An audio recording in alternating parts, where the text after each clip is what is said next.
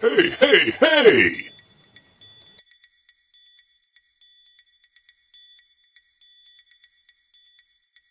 Good morning, Mr. Phelps.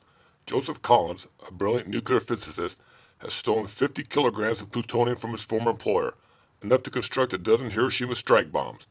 Collins has sold the plutonium to an unidentified foreign interest, whose representative, a man named Haig, is to take delivery of it the day after tomorrow. Conventional law enforcement agencies have been unable to identify Haig or to locate the plutonium. Your mission, Jim, should you decide to accept it, is to recover the plutonium before it leaves this country. Destroy this message in the usual manner.